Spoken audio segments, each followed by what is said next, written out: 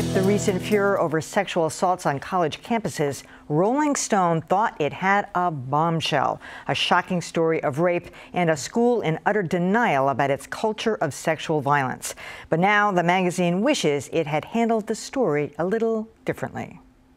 Rolling Stone writer Sabrina Rubin Erdely tells the story of Jackie, a University of Virginia freshman who recounts being brutally gang raped by 9 other students at a frat house, and her struggle with apathetic school officials afterwards. The article caused an uproar. A major American university tonight has a lot to answer for. The school has suspended all Greek life until January, as the president responds to calls for a criminal investigation. But Rolling Stone appears to have left quite a few stones unturned. How could students accused of such shocking depravity be allowed to remain on campus? And did Sabrina Rubin Erdely actually talk with the accused? On that question, she was evasive. I reached out to them in multiple ways. They were kind of hard to get in touch with because their contact page was pretty outdated. But now Rolling Stone admits Erdely never contacted the accused upon Jackie's request. And that, based on new information, we have come to the conclusion that our trust in Jackie was misplaced. Left unsaid, a disaster for all involved. So where did Rolling Stone go wrong? Here to hash it out are John Keller of WBZ, Kara Miller of WGBH News, Callie Crossley, also of WGBH News, and Dan Kennedy of Northeastern University. First of all, I give Rolling Stone credit for getting out in front of this. We were actually going to do this story today regardless of this, because we were asking questions about whether Erdely had actually done enough when it came to trying to find out who the attackers were. However, I'm a little bit concerned about the wording of this editor's note, because they say that Jackie's story doesn't quite add up, but neither did Erdely's. I mean, she claims, as you saw in that interview, that she did reach out the attackers. As of today, she's admitting she never did because Jackie asked her not to.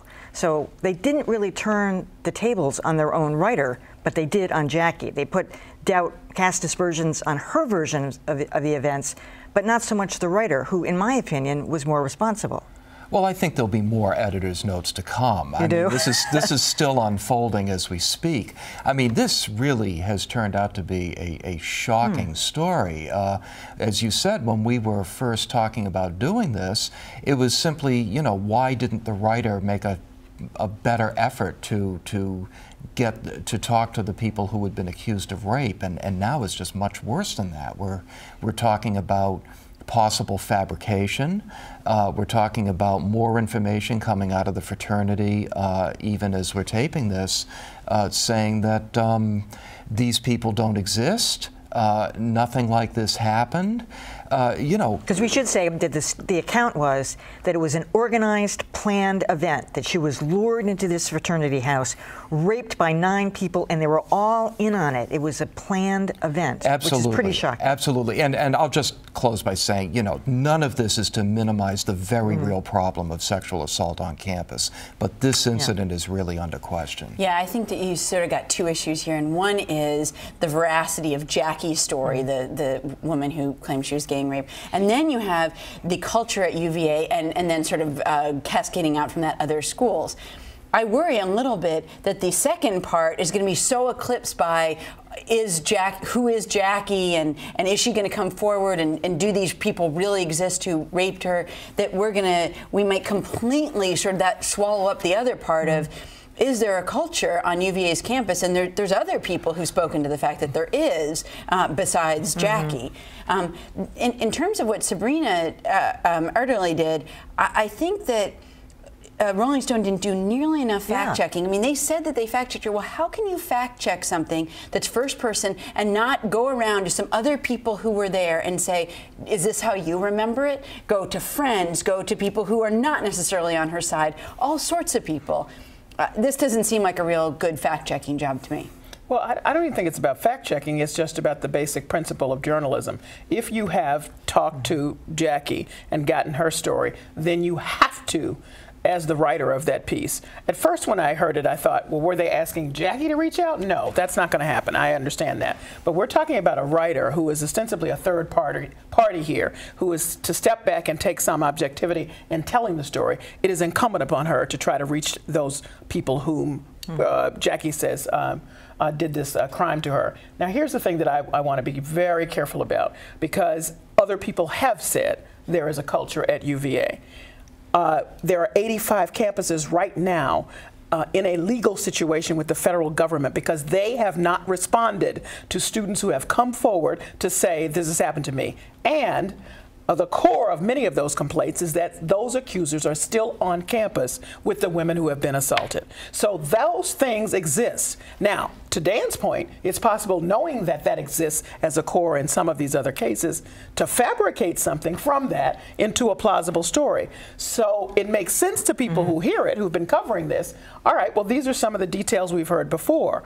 But we can never be allowed that the writer does not reach out. She might have put her skepticism aside because of that. Maybe, yes. Well, I think there's a broader journalistic issue here that goes beyond UVA and goes beyond rape culture. With all due apologies to your atheist viewers, Emily, I believe that God gave us brains, and she did it for a reason. She wanted us to be able to think. And thinking, any thinking person, in my view, wants the truth, not a fairy tale, not lies. And when journalists, as Richard Bradley, the editor of Worth magazine, whose blog item was sort of the first public skepticism about this Rolling Stone story, put it, when journalists, editors, reporters come to a story with a preconceived bias, a pre-established narrative, and just look for facts that they can jam into it that will justify it, they're making a sham out of the journalistic process. It looks to me like that's what happened here. I agree and share your concern that this is going to do damage to the cause of women being listened to and when they come forward with stories like this, but it's going to do terrible damage. But this isn't just a piecing together of facts into something that the author thought made sense coherently. This is the narrative, a very powerful narrative of one person. I mean, it is either true to a large degree, or it is not. Right. That's right. Well, she didn't care, though, whether it was true or not. She didn't care enough to verify it. The writer. That's what I'm getting at. Well, they're blaming the victim here, assuming she is, instead of the writer. Right. Well, there's also been some reporting suggesting that the writer risked losing the story if she reached out to the other. Now, that's not an excuse. Sounds like the Bill Cosby episode. No, but I mean, but she would have to say right up front, listen, I'm going to have to. Yeah. That's part of the job. That was bad. Yeah. All right. I hope you're right, Dan. I hope there's more to come on this.